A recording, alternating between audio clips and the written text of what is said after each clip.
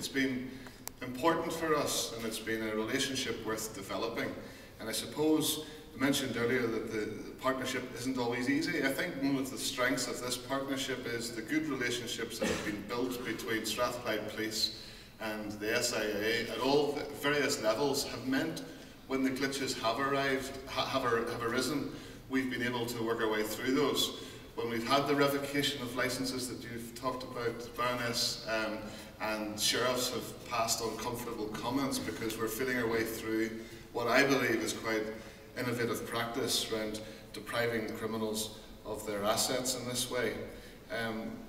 The relationships have enabled us to work our way through that. And I suppose a two-way partnership is constructive and can be challenging enough, but what we have learned over the last year is the importance of involving other partners in this and bringing other people on board, local authorities, the Department of Work and Pensions, UKBA, and the HMRC, so that we're actually pulling together all the legitimate, sensible legislative provisions that help us make life more difficult for the organised criminal. SIA is an absolutely critical part of that, have shown absolute determination to use the provisions that they have been given to work in partnership with the police and other partners. And of course, we're finding our way through all of this, so the bits that the legislation doesn't say is actually, I suppose, the challenges. So we're doing stuff like developing information sharing protocols. We have been very welcome down at High Holborn at the SIA headquarters in London.